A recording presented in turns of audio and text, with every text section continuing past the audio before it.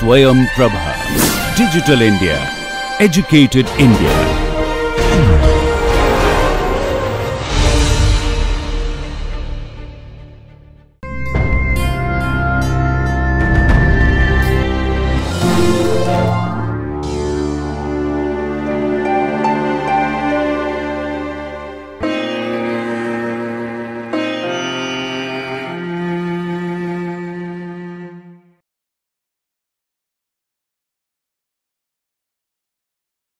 Hello everyone, I am Dr. Rose, Assistant Professor, Department of Anatomy, Government Medical College, Thrissur.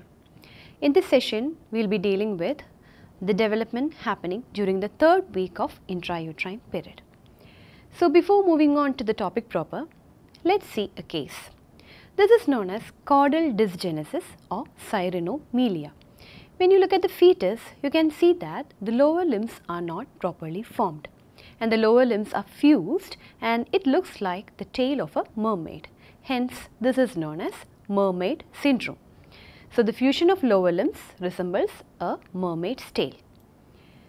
So, in this session, we will be dealing with the changes happening during the third week of intrauterine period. So, when you go through the slides towards the end, you will get to know what is the basic anatomy behind the formation of mermaid's syndrome. So, in this session we will be seeing the details or the changes happening in the germ disc under the following headings: gastrulation, the formation of primitive streak, the formation of notochord, the formation of allantoic diverticulum, the formation of procaudal plate, the cloacal membrane, how is it formed and what is the fate of the cloacal membrane, pericardial bar. So, these are the changes which you expect in the germ disc. Simultaneously, the trophoblast also undergoes development. So, the changes in the trophoblast also will be dealt in this session. And towards the end, we will be seeing the applied aspects of this third week of intrauterine period. So, first we will see what do you mean by gastrulation. The term gastrulation means the formation of trilaminar germ disc. So, till the end of second week, we have dealt with the formation of epiblast and hypoblast.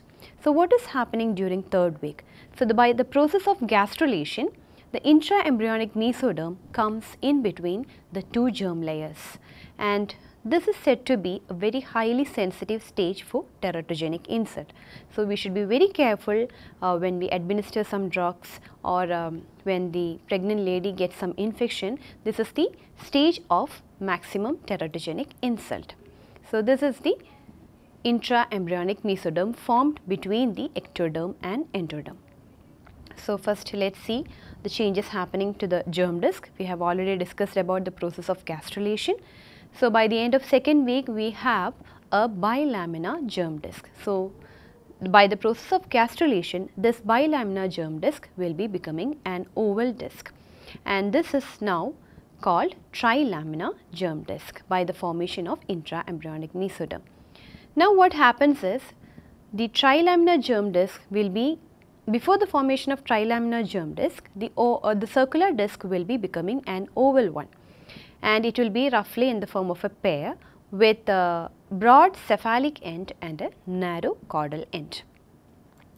Now, what happens is the bilaminar germ disc gets converted into trilaminar germ disc by the invagination of pluripotent cells from the epiblast. So, pluripotent cells are the cells which are capable of giving rise to any sort of cells.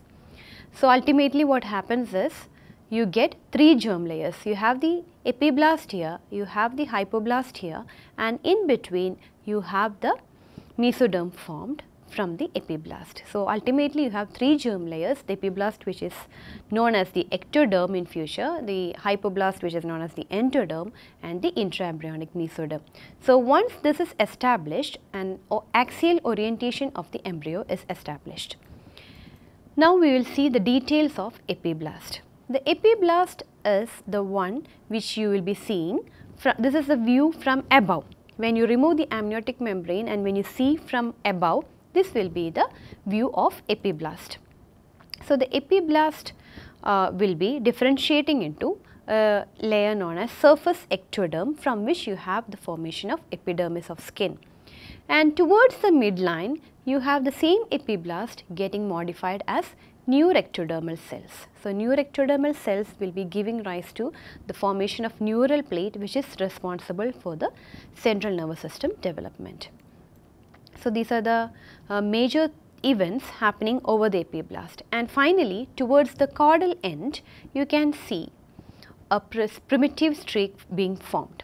So, the primitive streak is actually seen at the caudal part of epiblast.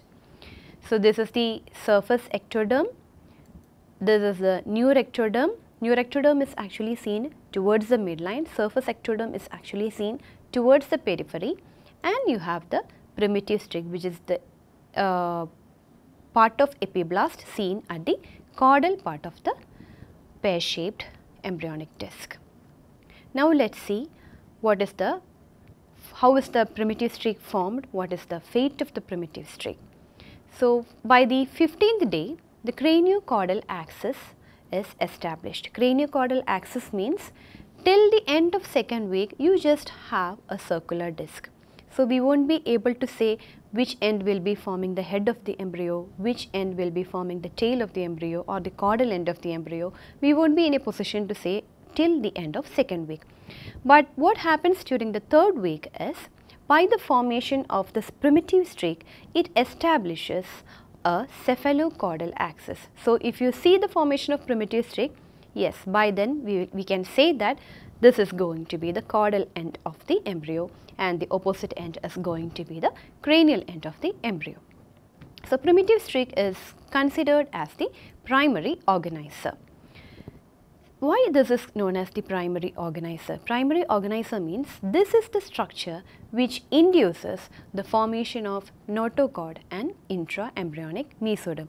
That is, after the formation of primitive streak, you get the formation of notochord and intra-embryonic mesoderm, or we can say that primitive streak is responsible for the formation of notochord and intra-embryonic mesoderm. Now, let us concentrate on the primitive streak, the parts of the primitive streak and how this primitive streak is giving rise to the formation of notochord and intraembryonic mesoderm. So, let us have a look. This is said to be the cephalic end of the primitive streak, cephalic end. You can see that there is a slight elevation at the cephalic end. This elevation is known as primitive node or otherwise known as Henson's node. Now, there is a depression in the Henson's node. So, the depression in the Henson's node is known as primitive pit. So, at the cephalic end of the primitive streak, you get an elevation that is known as the Henson's node or primitive node, and in the middle of the Henson's node, you have a depression that is known as primitive pit. Now, towards the caudal end of the disc, you can see a narrow groove in the primitive streak. This is known as primitive groove, which is continuous with the primitive pit. So, these are the three major regions of the primitive streak. At the cephalic end, you have an elevation known as primitive node or Henson's node. In the middle of the Henson's node, you have a pit known as primitive pit, and towards the caudal region along the primitive streak, you have a groove that is known as primitive groove. Now, let us see how this trilaminar germ disc is formed. That is how the intraembryonic mesoderm is formed from the primitive streak. You can see that this is the caudal end and this is the cranial end of the disc. Now, if you take a vertical section, and this is how you are going to view the disc from the side. So, from cranial end to caudal end, you are going to cut the disc along a vertical line along the midline, and you are removing one part and you are removing the other part from the side. So, this is the view. So, you can see a part of primitive streak here. This is the cranial end and this is the region which corresponds to the precaudal plate, and this is the caudal region which corresponds to cloacal membrane. This light blue colored region is known as the epiblast, and this light yellow colored region is known as the hypoblast. And you can see in between many fine red colored dots which are occupying the space between the epiblast and hypoblast. So these are the cells which are derived from the primitive streak. So you can see that the cells are actually derived from the primitive streak and they enter through the primitive pit and they occupy the region between the epiblast and hypoblast, and that is how the intra-embryonic mesoderm is formed. So the primitive streak, you can see the migration of cells from the primitive streak and they occupy the space between the epiblast and hypoblast. So that is known as intra-embryonic mesoderm. So the cells arising from the primitive streak. So this is actually a coronal section taken towards the caudal end. So this is the whole disc, and towards the caudal end of the disc, if you are just taking a coronal section and looking from this aspect, from front, this is the view. So you can see a part of the primitive streak and you can see many pluripotent cells arising from the primitive streak and they are occupying the space between the epiblast and hypoblast. So the pluripotent cells from the ectoderm proliferate and occupy the space between the epiblast and hypoblast, forming the intra-embryonic mesoderm. So the process by which the bilaminar germ disc is converted into trilaminar germ disc is known as gastrulation. So this is how the intra-embryonic mesoderm is formed. Now what happens is, the epiblast cells after forming or simultaneous to the formation of the intraembryonic mesoderm will be replacing the cells of the hypoblast. So what happens? The hypoblast will be renamed as definitive endoderm. Till this moment we were calling this layer as hypoblast, but after the formation of the intraembryonic mesoderm, some of the cells from the epiblast will be actually replacing the cells of the hypoblast. So from this point onwards, the hypoblast is known as definitive endoderm. So this is how the hypoblast is getting converted into definitive endoderm, and the epiblast after the formation of intraembryonic mesoderm and definitive endoderm, now the epiblast is renamed as definitive ectoderm. So finally we have the ectoderm, the endoderm and the intraembryonic mesoderm derived from the pluripotent epiblast cells. So we can say that all the three germ layers, the ectoderm, the endoderm and the intraembryonic mesoderm, are finally derived from the epiblast cells, the pluripotent epiblast cells. Now what are the functions of primitive streak? We have already mentioned the formation of the intraembryonic mesoderm. So first point will be, it gives rise to the formation of intraembryonic mesoderm.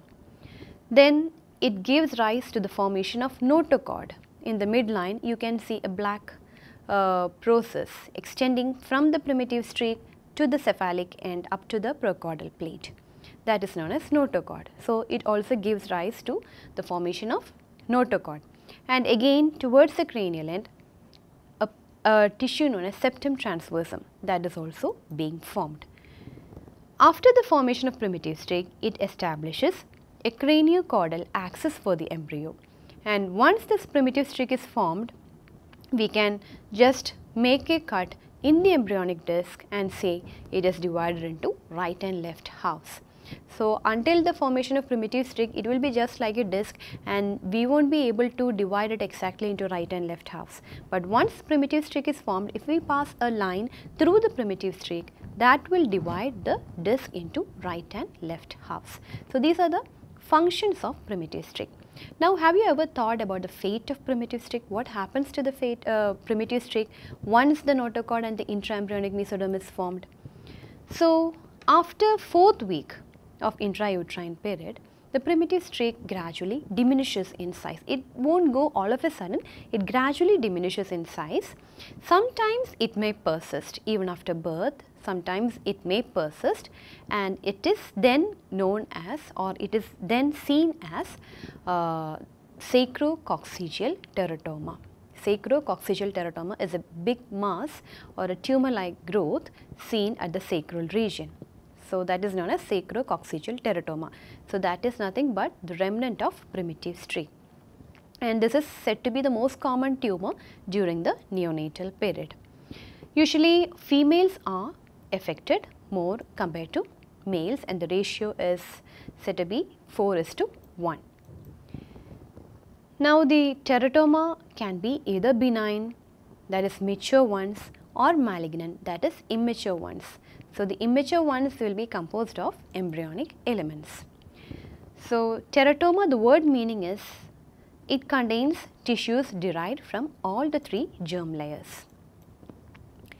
The teratogens mainly affect the germ disk between the 15th and 18th day of intrauterine period. So as a result, the primitive streak and notochord are affected the most compared to the rest of the structures. Now let us see the formation of notochord.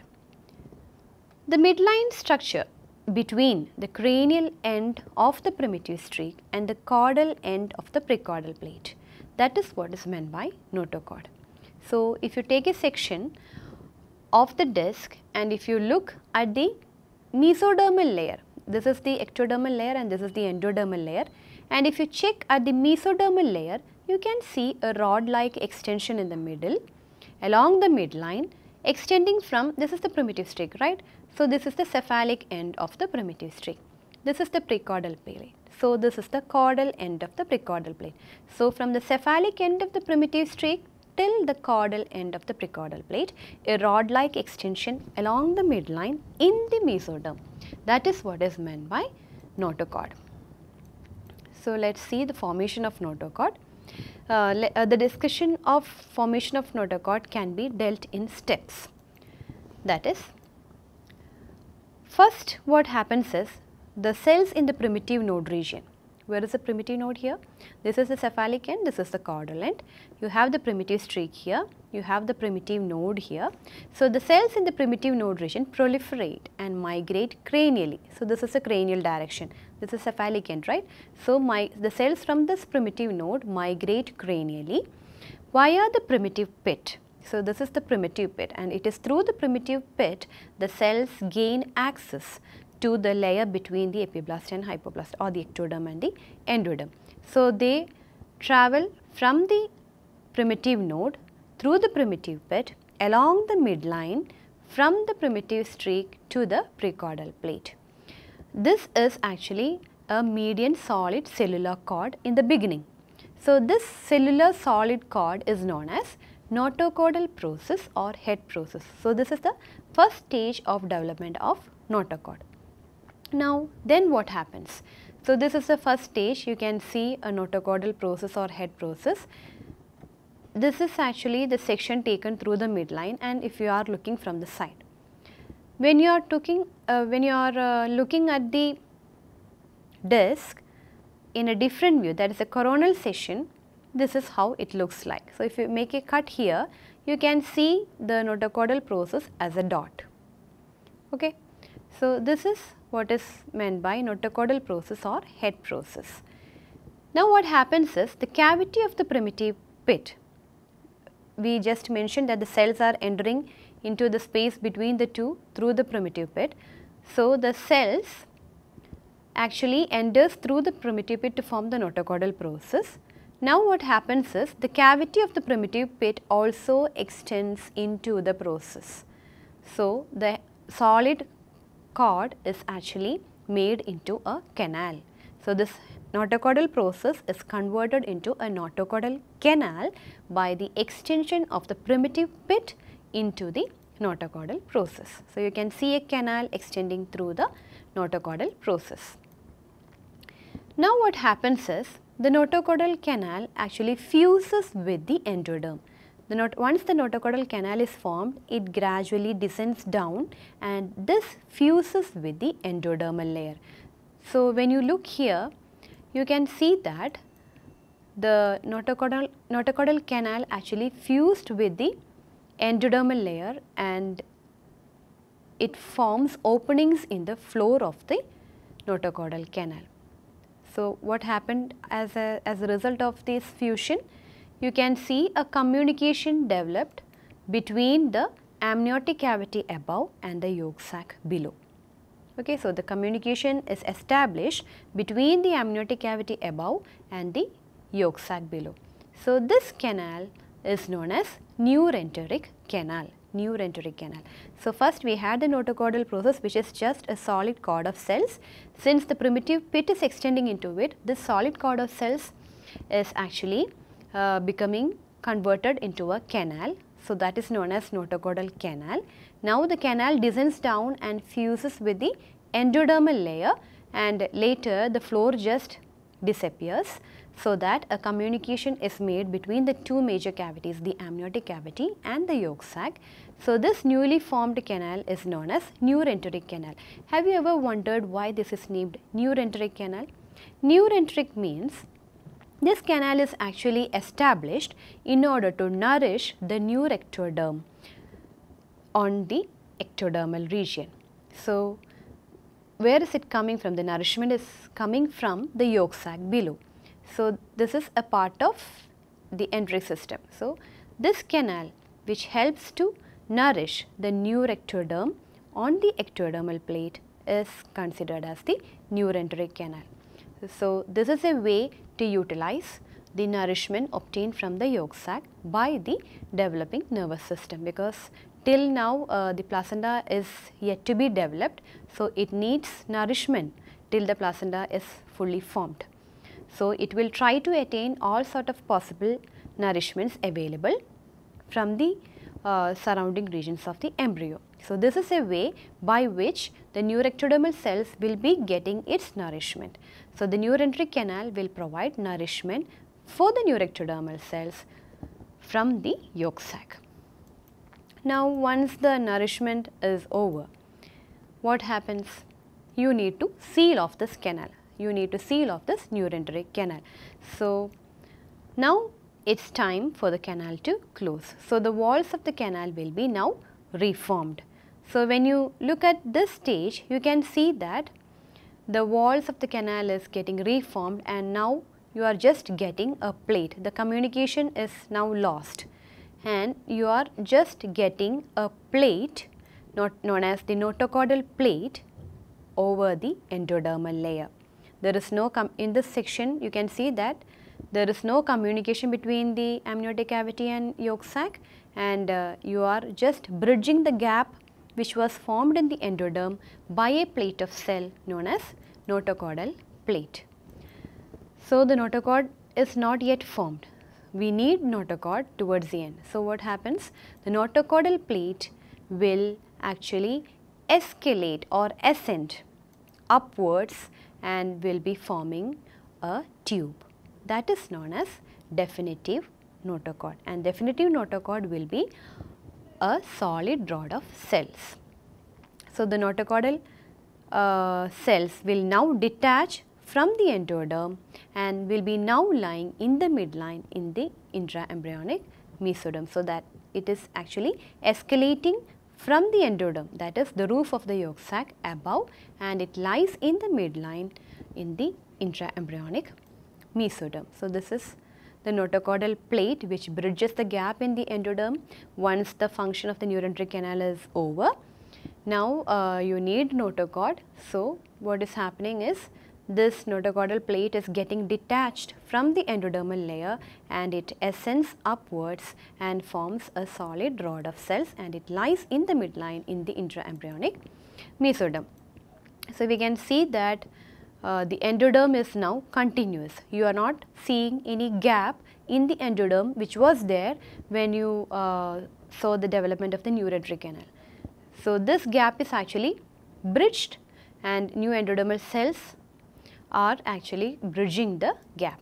Now you can see the endoderm which is just as continuous as it was in the beginning.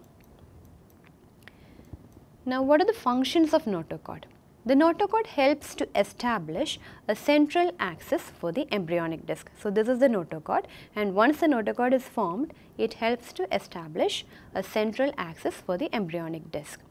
Once the notochord is formed, it will now induce the formation of neural tube. So in embryology, it's always like that. When one structure is formed, after the completion of that structure, it will just go on and induce the formation of the other structure. And this is actually a chain of processes. So we had the primitive streak which was actually giving rise to the formation of notochord. Once the notochord is formed, the notochord will induce the formation of the neural tube, and it just goes on. So, it provides a central column, and it is around this central column we have the development of the vertebral bodies and intervertebral disc. So, let us see the fate of the notochord. So, after the formation of the vertebral column, you do not need this notochord anymore, but still some part of the notochord which is trapped between the developing vertebral column will be seen in adults, and some may persist as ligaments. So, what are the remnants of this notochord, or what are the parts of the notochord which persist in adult after the formation of the notochord? One is known as nucleus pulposus. So, this is actually the intervertebral disc, the disc which is seen between the vertebrae. So, the intervertebral disc is made up of two parts. The outer circular part is known as annulus fibrosus, and the innermost part is known as nucleus pulposus. This nucleus pulposus is actually said to be the remnant of notochord. Another remnant is known as apical ligament of dens. So, this is the atlas vertebra, and this is the axis vertebra, and this is the occipital bone. The atlas vertebra is not having a body, but that is actually said to be the dens of axis. The detached portion of the body of atlas is actually getting fused with the axis, and that is known as the dens or odontoid process of axis. So, when you trace the axis, you can see a ligament attached to the apex of the dens of axis. So, that is known as the apical ligament of dens. So, along with the nucleus pulposus, apical ligament of dens is also considered as the remnant of notochord. Now, another structure which is formed during this period is allantoic diverticulum. So, what do you mean by allantoic diverticulum?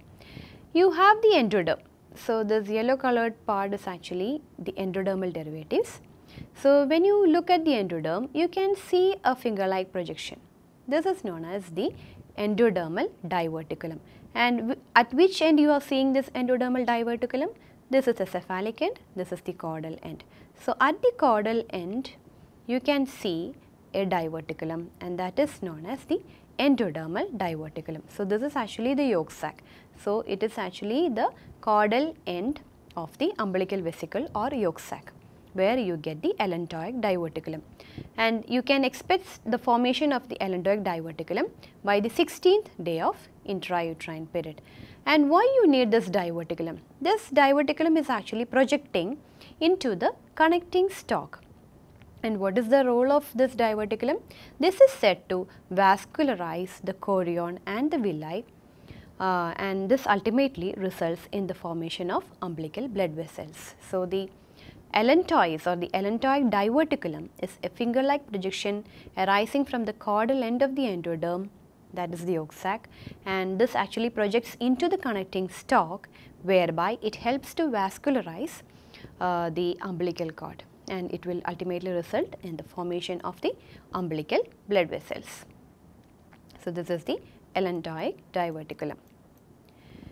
Now, the blood vessels of the allantoic stalk, you can see the blood vessels of the allantoic stalk, it is actually projecting into the umbilical stump, the umbilical cord, and this will actually form the umbilical arteries. Now, in fetal life, after the formation of the umbilical arteries, you do not need this allantoic diverticulum, right? So, in the fetal life, after the formation of the umbilical blood vessels, this will be seen as a remnant that is known as Uracus. So, the remnant of the allantoic diverticulum in fetal life, you call it as Uracus, but again after birth, this Uracus will be converted as median umbilical ligament, that is the ligament lying in the midline, that is known as median umbilical ligament. There is only one ligament, so it is known as median umbilical ligament. So, the allantois in the late fetal period, the remnant is known as Uracus, and once the child is born, this will be converted as median umbilical ligament. So, there are actually two remnants for the allantois. One is in the fetal period, which you call it as Uracus, and one is in the adult period where you call it as the median umbilical ligament. The median umbilical ligament actually, this is the future region of the urinary bladder. So, it extends from the apex of the urinary bladder up to the umbilical region in an adult. Now, defects in the allantoic diverticulum. Suppose if the allantoic diverticulum persists, or if any sinus develops in the allantoic diverticulum, or any cyst develops in this region, this will be usually associated with the abnormalities of the urinary bladder, because the urinary bladder is actually connected to the allantoic diverticulum. So, let us have a quick look. This is said to be the distal end of the hindgut. You can see the allantois developing from the hindgut, or this is otherwise known as cloaca. And this cloaca or the hindgut is actually divided into two parts by a septum, that is known as urorectal septum. So, the urorectal septum is going to split the cloaca into two parts. One anterior portion to which you have the attachment of the allantoic diverticulum, and the posterior segment. What do you call the posterior segment? Posterior segment is actually in continuation with the gut. So, that is the primitive rectum, and the anterior segment is known as primitive urogenital sinus. So, the entire cloaca is divided by the formation of urorectal septum into a posterior primitive rectum and an anterior primitive urogenital sinus. So, what is formed from the primitive rectum? It is the rectum and anal canal. So, rectum and anal canal are formed from the primitive rectum, whereas the primitive urogenital sinus is giving rise to the bladder. So, you can see that the allantois is actually attached to bladder. So, in the adults, if you look at the bladder, the remnant of the allantois will be seen in the form of median umbilical ligament. Now, apart from these regions, there are some other regions which are developed in the embryonic disc. That is, the ectoderm and endoderm remain in contact at certain regions without the formation of intra-embryonic mesoderm in between. So, one such place is known as precaudal plate. So, that is a small circular area in the cephalic end where you get the endodermal cells as columnar cells. Usually the endodermal cells are cuboidal, but at the cephalic region in the precaudal plate, if you look at the endodermal cells will be columnar in nature. Another peculiarity of this precaudal plate is when we discussed about the formation of intra-embryonic mesoderm, the cells from the primitive streak are just going in between the epiblast and hypoblast, and it will just go cranially and caudally and will occupy the space between the epiblast and hypoblast, except at these two major regions, at the precaudal plate and the cloacal region. In these two plates, they are not able to invaginate between the epiblast and hypoblast. So, at the precaudal plate and at the cloacal region, these two layers, which are the two layers, the epiblast and hypoblast will remain close to each other. You can see that the epiblast and hypoblast remain close to each other without the intervening intra-embryonic mesoderm. That is known as precaudal plate, and this plate is actually giving rise to the formation of oropharyngeal membrane. Oropharyngeal membrane is actually this formed in this region, and if there is any rupture, not if there is any, it should rupture in order to make a communication between the oral cavity and the primitive gut tube. So, this is the precaudal plate. Now, similar to the cranial region, you have at the caudal region a region known as cloacal membrane. It is actually, this is a primitive streak. So, this cloacal membrane is actually lying caudal to the primitive streak. So, the cloacal membrane is actually further divided into two, that is the anal membrane and urogenital membrane by the urorectal septum. Urorectal septum was the septum which was dividing the cloaca into primitive urogenital sinus and the primitive rectum. We just discussed it.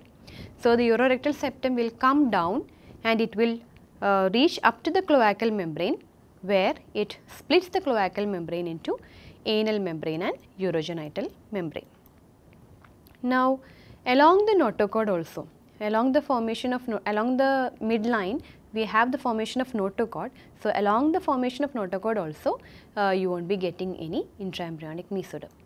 So, these are some of the regions apart from the primitive streak, the surface ectoderm and neuroectoderm, which you get in the embryonic disc.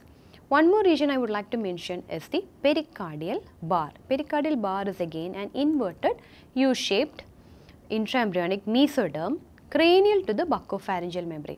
So, this is actually seen in the mesodermal layer, that is the mesoderm as it goes between the epiblast and hypoblast. When it reaches the precordial plate, it is not able to invaginate between the layers of the precordial plate.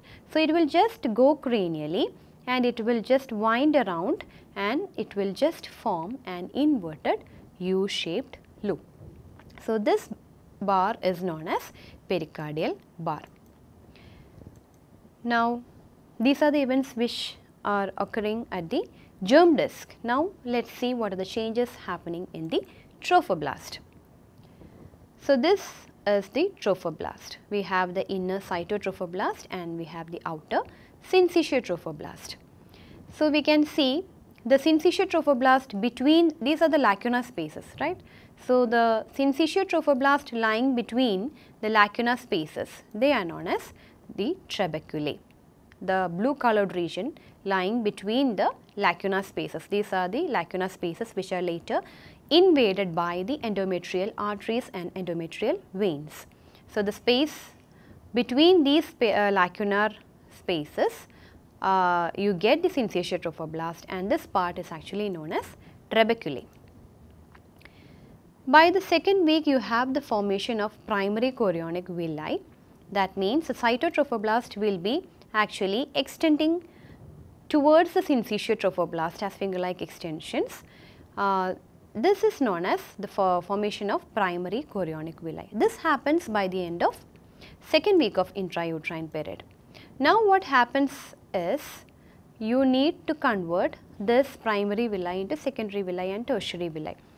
So, the primary villi, the formation of primary villi is said to be the first stage in the development of chorionic villi of the placenta. Now, let us see what is happening to the primary chorionic villi. So, this is the syncytial trophoblast. If you just take, this is a schematic representation of a chorionic villi.